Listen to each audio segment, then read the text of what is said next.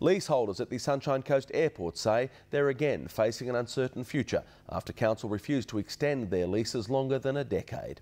Businesses say the lack of security is financially crippling. Just a few years ago, Sunshine Coast Skydivers was the biggest company of its kind in Australia. Now owner Tibor Glesk says it's only a matter of time. My business, I feel like, that our end is very near. After 12 months of wet weather, the company, like many businesses at the Caloundra Aerodrome, is struggling. Now it's been dealt what could be the final blow, with council only extending leases for another decade. What the people here need is long-term security. 10 years is not long-term in the life of a business. It's been a constant struggle for leaseholders, first fighting to save the future of the aerodrome, now fighting to save their businesses. No security of future, meaning no financial support.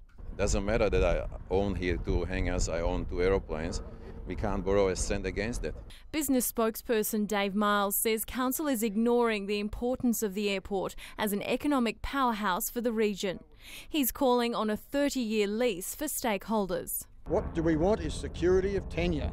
That's what we've wanted for the last 10 years, 12 years, and now we're not going to get it for another 10 years.